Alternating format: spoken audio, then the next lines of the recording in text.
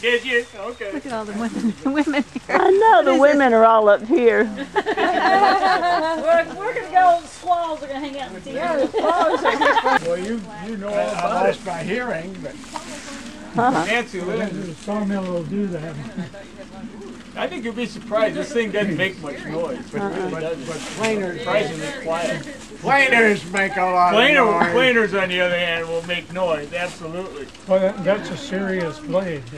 It's a 42-inch blade, which, as sawmills go, it's pretty small, quite honestly. Some of them are 60-inch blades, which go up about like that. That just takes a lot more power. But you need a lot more power than I've got to drive it, exactly. But the way this thing works, it's got this long steel cable that is hooked to this carriage. And this thing here is called the husk. A bunch of belts and pulleys. And when you pull down on this lever, it rotates this drum in such a way that it pulls the carriage into the saw.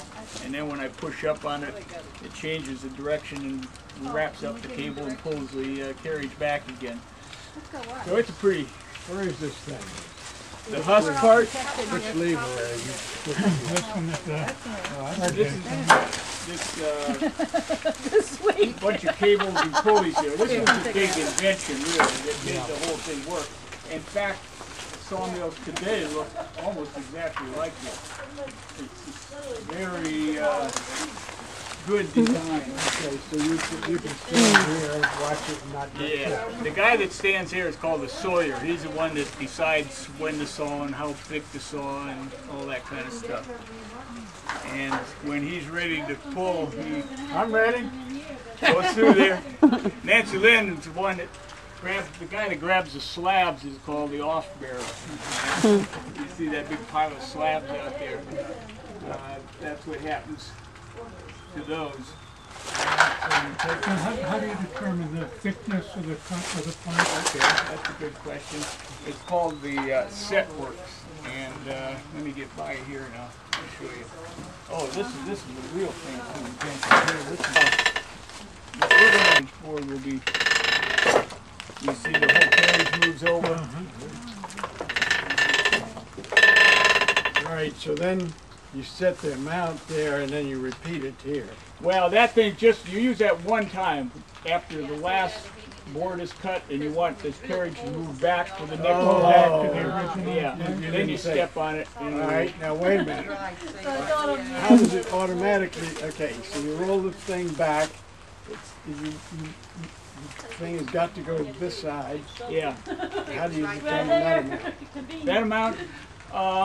Well, it's sort of arbitrary when you're loading a log. If you got a great big log like that one, it's got to go more than a little log. For instance, to get that log on here, I got to manually back this thing up quite a bit.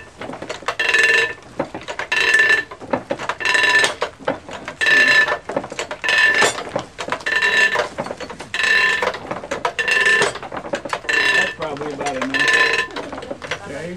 So now for each plank, you cut a plank, a 1-inch plank, and then for the next one, you manually adjust that again? Yeah. Then you would go, then you would turn these things like this, and I'd back up, and I'd say, okay, that's 1-inch plank. See it move in 1 inch. Go back to that stop. There's the next four. Okay. So So you have to full advance on it. that at 1 inch? Right. Well, it can be anything. These things. Whatever, I can. Let's see, where did that one come out of? Yeah. Right there. But you can set those to make them any width you want to. And if you were really good, this dial here will allow you to set the width too. But I've never mastered that thing. So I just do it this way. Nevertheless, I want it clear. He learned all this when he was my first postdoc.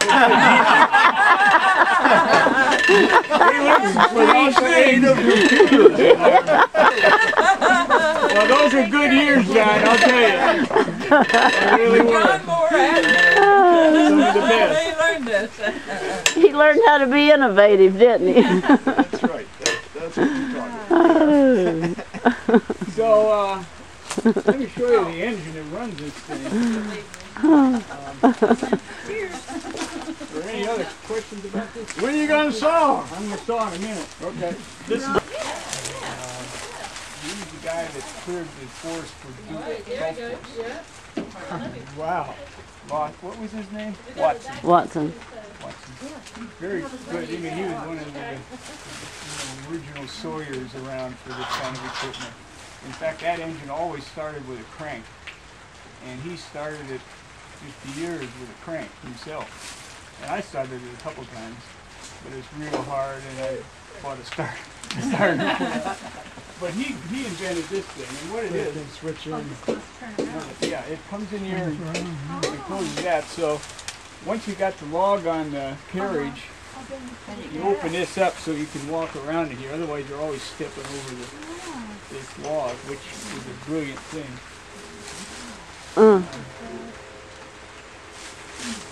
We just figured out the handle for your doornails. What's that? I said, can we get a big horseshoe, bend the ends over? Oh, well, that'd be Yeah, good. that'd be I'd love to keeping. do that. Yeah. Absolutely. Mm. There's the big dry belt, and then there's the smaller belt there. When it cranks up, there's a differential, just like a car differential up here that runs. You can see it up there just a little. You can see the gear up there anyway. Yeah, you can see the gear. Yeah. Mm. So that thing turns and pulls the chain around, so it keeps going. It'll be obvious when I crank it up. It's really clutch the blade, but it's there in case you run into a nail or a big knot or something in your log, so it doesn't. It restricts how far the saw can move one way or the other, which is sort of a safety thing. And this is the most important safety device. It's called a splitter. So when your board is coming off, it keeps it from going back on the saw and shooting back at the sawyer. Yes. So that's really important. That would be dangerous, wouldn't it? That's a pretty weak blade there. This was run by steam engine initially, you know, with a big wide belt. They use V-belts nowadays on sawmills. But that was, that's a typical steam engine belt. And the people we bought it from didn't have any of this protection gear. Nothing. The guy was just standing here by the belt flying by. It's a mystery. John, you'll love this. It's basically two engines. On this side is gas. It's got a carburetor, magneto, spark plugs. Gets up to speed and switch over. It starts on gas, and it's got a little bitty gas tank here. This little thing here holds about a quart of gas. So once it starts on gas, then you switch it over, and it becomes a diesel engine. Isn't that cool? That's truly astounding. Did you do that manually? Yeah, this is the thing right here. In fact, you have to push that back to. There's three sets of valves in there. Those are it's now set to running on gas. So once it warms up a little bit, we'll pull that down and turn it into a diesel engine. Pretty amazing thing. This is the crank. Which he gave up on. That's what I'm going to do. Yeah, I remember those. With in his. cars.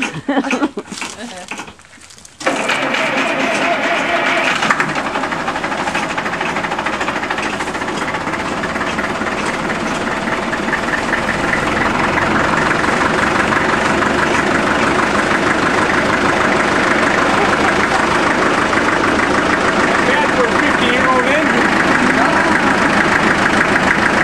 Or more. There's no throttle or anything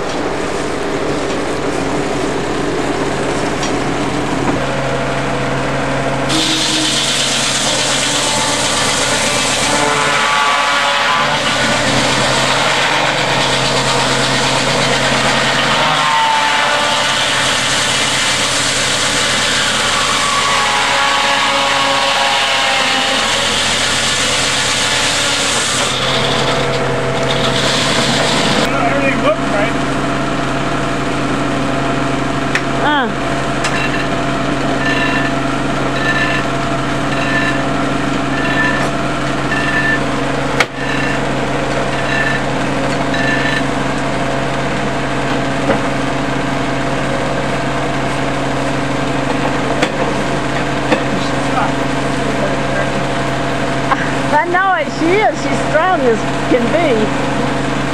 Ah.